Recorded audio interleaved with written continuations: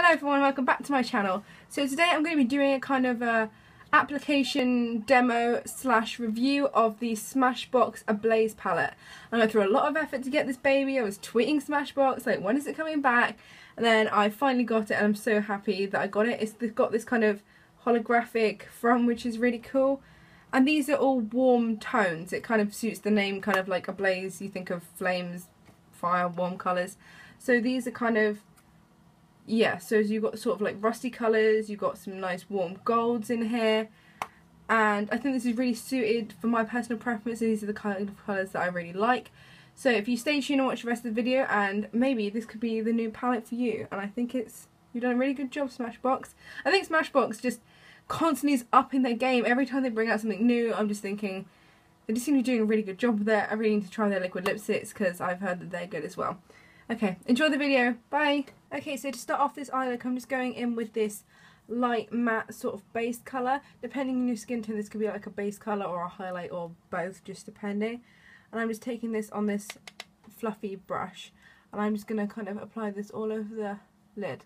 As you can see, it's sort of a very light sort of cream colour, and it's just going to kind of mattify the area and aid blending any other colours that we like put on top of it. By the way, that colour I just used is called Relaxed. The shade names are on the side of the little box I've got there. So next we're going to go in with, is it on the back of the box as well? Oh, they're on the back of the actual packaging. Okay, next I'm going to go in with Throwback, I believe it's called, which is kind of this sort of matte burnt orange, kind of like rusty colour. I really love colours like this. It's quite similar to Railgar in the Modern Renaissance palette. I'm just going to take this on this Eco Tools brush, which is kind of like a round crease brush, and I'm just going to pop this through my crease. These colours really blend so nicely. Like, you don't have to put in a lot of effort with these. I think they're so worth the price as well, especially when you consider I think they're £24, and then there's 1, 2, 3, 4, 5, 6, 8 colours in there. I just think you've got to find one that you think you'd use all the shades in, and then that would be like so worth it. Okay, so I've just applied that colour, and I'm just kind of blending it with this Spectrum CO6 brush that I've got in my Birchbox. This is really good for sort of like blending colour in the crease. I would definitely recommend this brush if you wanted a really good one for blending out eyeshadow. It really does help the way your eyeshadow looks. Okay, so I'm just taking that same colour on the same brush, and I'm just sort of like building it up again a little bit more, because I want it to be quite intense up in the crease. The good thing about these eyeshadows is because they blend so well, you can kind of have them, you know, really like intense, or you could have them a bit lighter. It just depends on how much you put on, really. So they're quite sort of versatile because they work, you know, it's not that you've got to put loads on, blend it out, put more on, blend it out. They work quite well no matter how much you use, really. Okay, so there's the crease all done, and now I want to go in with this really beautiful like goldy copper sparkle colour, and that one is it's called Torch. Yeah, Torch. That's appropriately named, isn't it? That is just such a beautiful colour. These are the kind of colours for the lid that I really like. It's kind of like a coppery gold sort of shade. So I'm just going to take this on this little number 7 brush, and I'm just going to apply this on the lid. And the other good thing about these eyeshadows is that they don't have a lot of fallout, even though they're really sort of intense shimmers and they're really buttery mattes. They don't kind of go everywhere. I mean, there's a tiny bit, but that's only to be expected because they're, you know, smooth and buttery. But all things considered, they're not messy shadows, I wouldn't say. Okay, so now I'm just further blending with that same brush that had the matte Throwback colour on it, and I'm just sort of going back through the crease just to make sure everything's blended together. Okay, so I'm just going to flip this brush over and use this sort of flat side to go underneath the eye, and I'm going to go back in with that Throwback colour I've just done the other eye. I'm not going to bring it down too far, but it's up to you really. I just don't think it really suits me to bring my eyeshadow down too far, but if you wanted to really smoke it out, then you could go ahead and do that. Okay, now I'm going to take this little tiny Real Techniques accent brush, I'm going to take this lighter gold colour and kind of dot between that one and this pink colour to highlight the inner corner with.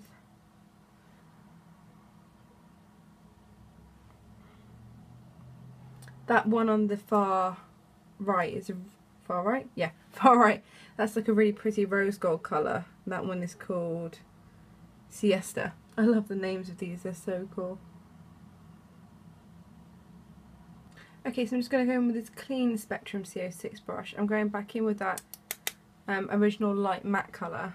I'm just going to dust off my brush quite a bit because I don't want too much. I'm just going to apply this just under the brow.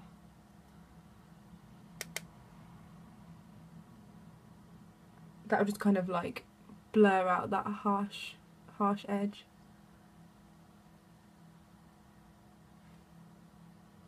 Okay, so now I'm going to go in with the darkest colour in this palette, which is called Dark Horse, which is this sort of, yeah, just kind of like a chocolatey brown.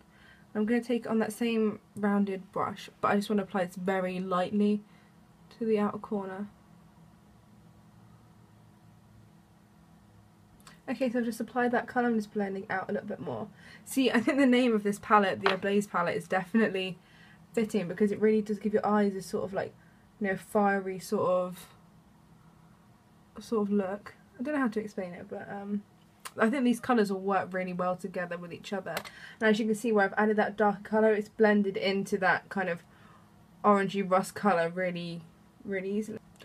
Yeah, and I want to do kind of like a warm tone look today, so I've added a little bit of sort of contour, and I'm wearing, this is Becca Opal, which I don't usually wear, that's the one that's like smashed, which is really sad. But yeah, so I think I'm pretty much done with the eyeshadow portion of this tutorial at the moment, because I've used most of the colours in here, but the others I probably couldn't add into this look. If you wanted me to do another tutorial, maybe using some of the other colours, I could definitely do that, because I really like this sort of berry tone. What is it called? I think it's Nirvana, that's it. This beautiful sort of berry colour. That's got a bit of shimmer in it, but it's not really picking up. There you go. Yeah, that's a really, really nice colour. Okay, so I've just used my Zuva Cat Eye pen and a bit of Roller Lash mascara. I'm just wearing Jeffree Star Androgyny. I think it goes quite well with this eye look if you want to do sort of like a, you know, if you like warm tones, I think you quite enjoy this. So let's get into my little review here. So basically with this palette I think you can create some really cohesive and really beautiful looks, and I don't think that this is expensive. I think this is really worth the price. I'm not sure what the pan sizes are because the Modern Renaissance I seem to get through that really quickly, and I've been using this a lot, but I haven't really made a significant dent in any of the colours so far. I would say that, I don't know, personally I would like it if this colour was actually matte, and so you had a light matte brown in here, because you're only transitional if you have to use, I think most people like using matte colours in their crease, so then you've only really got these two, and you could probably get away with using this one in your crease as well, because this is matte but this is, you know, a light cream colour, and most people couldn't really use that as a transitional shade. But saying that, I do think that this is a very versatile colour because you can really build it up to be as sort of deep as it is in the pan, or you can choose a very light hand and just use it for, you know, it can be a softer sort of colour if you want it to be. I think the golds in here are absolutely beautiful. These two colours here I really like. I really like this rose gold colour. I just wish it maybe was a little bit more, I don't know, a little bit more sparkly. It doesn't seem to show up that much on me, but maybe that's just because of my skin tone. But this palette has been in and out of stock. I'm not sure if it's in stock on the Smashbox website at the moment. That's where I ordered mine from, and it came pretty quickly. The shipping was really good, and it was packaged up great, and they always send you a few free samples as well, so that's always nice. But I do think that these palettes are worth the money. Well, this one in particular is anyway. I know some of the others might be more appropriate depending on your preferences with colour, because some of them have some more sort of lighter pastel shades, and then there's one that's sort of more of a smoky sort of look. But I would definitely recommend these. I might be getting another one depending on the colours. I think I might have to have more of a look and decide if it would be worth it to me to buy another one. Okay, I'm just going to warn you, I'm not a pro at filming swatches. I don't have the best setup here for it. But I've swatched these colours, and for the shimmers I used a sort of flat brush like this. And for the mattes, I used a sort of fluffy brush. This is from Smashbox. I've primed my arm with this Smashbox 24-hour primer, and I've been cleaning my brush off with this little shade swap from W7, I believe. It's just kind of a knockoff of the Vera Mona colour switch. Okay, so this is hard to show. Here are the colours. This is from lightest to sort of darkest going through the palette. So this one down here, this is Relax, which is sort of that light sort of cream colour. Then you have Moccasin, which is this sort of brownish gold tone. Then this one is Siesta, which is that kind of like rose gold colour. This one is Nirvana. That next one is Delirious, which is that sort of browny colour with a hint of sort of pink to it. Then you've got that beautiful copper goldy colour, which is called Torch. Then you've got Throwback, that nice rusty brown, and then you've got Dark Horse just on the top. So these are all brush swatches, but I do find that these shadows perform well with a finger as well. Okay, so there are the swatches. I apologise that they're not the best. I might try and take a better photo and I could put that on my Instagram. I think if you're interested in this palette, it is a really, really good buy, and I would definitely recommend it. Yeah, I do wish they had one more matte colour in here, but that's just my own personal preference.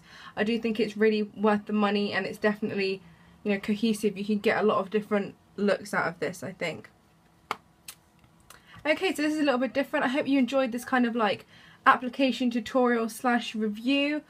I'd really appreciate it if you liked and commented, and if you'd like to, then please subscribe.